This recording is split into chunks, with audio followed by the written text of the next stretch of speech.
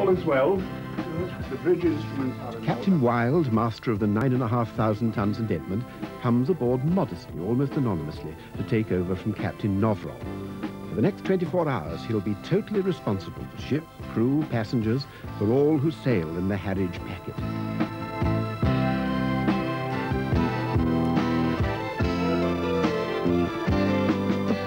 Waiting to take the train and the cars across the water.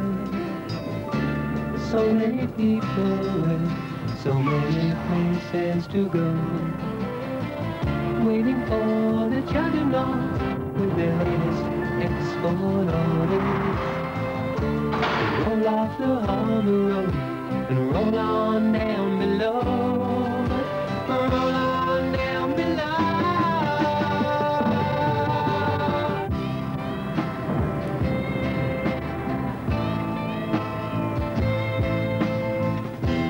There were packet boats between Harwich and Holland as early as the 17th century, carrying mail, as their name implies, and a few passengers.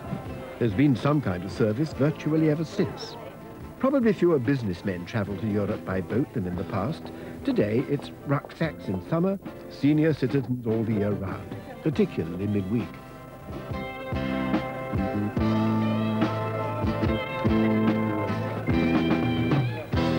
In every Englishman, surely, there stirs the memory of ancient adventures as he sets foot on the gangway and finds his sea legs again. Well, no, according to the boatswain. This chap, you know, we had two gangway doors open. We had one door open on one side so that you got more air conditioning down below, you know.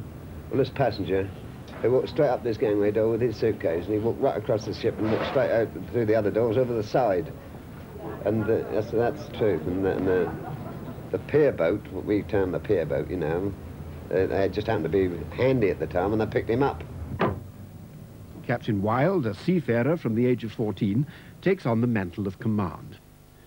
Officers and crew make ready for the familiar crossing to the Hook of Holland. The second mate switches on the radar scanners, eyes to see them safely across one of the world's busiest seas. Inside the bridge, he tests the throttles, which give the master direct control over 21,000 shaft horsepower, driving the ship at 22 knots. They can be operated from the engine room under the master's direction. To avoid giving passengers heart attacks, the second mate issues a warning before testing what I'd call the horn. Passengers on the open decks are warned that the ship's whistles are about to be tested.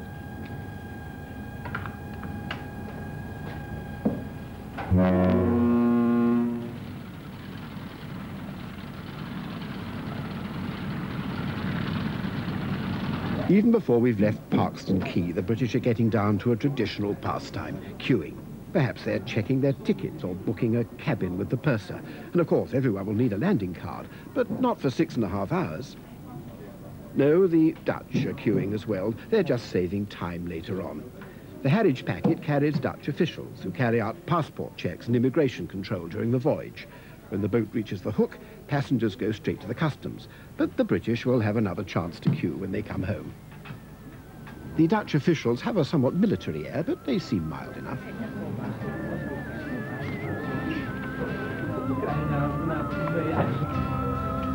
Your attention, please. Would all persons not travelling on the vessel please go ashore now, as the gangways will shortly be landed. Any person not travelling on the vessel, kindly go ashore now, as the gangways will shortly be landed. Thank you. She's coming alive, and they're watching the tide. They'll soon be ready to leave the harbor side.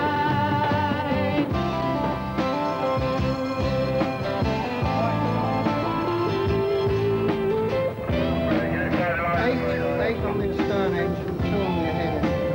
Now just like to start.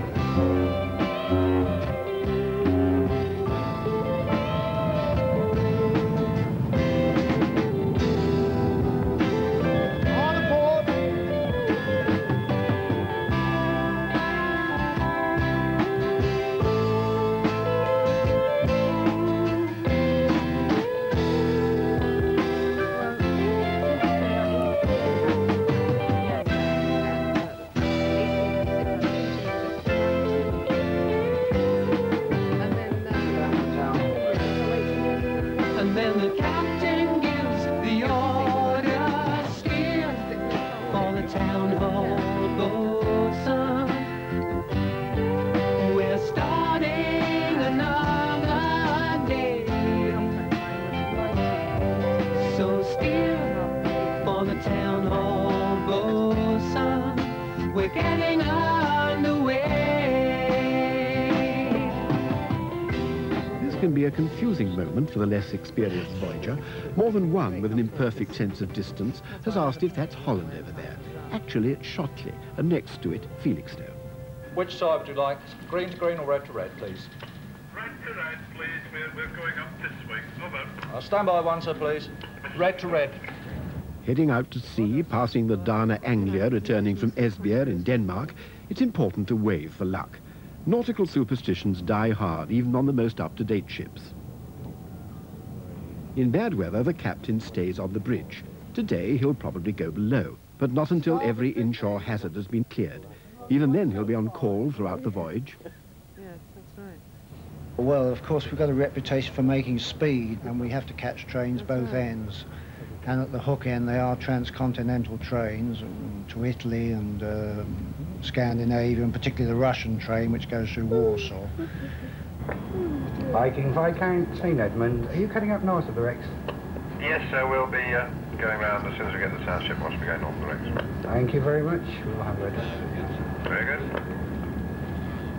A few cables to starboard passes another of the car ferries plying between the east coast and the continent. Daily crossings to the Hook began in 1893 using paddle steamers.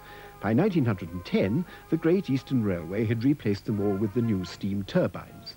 These sturdy boats were designed to rush passengers and mail or packets to rail connections with many parts of Europe.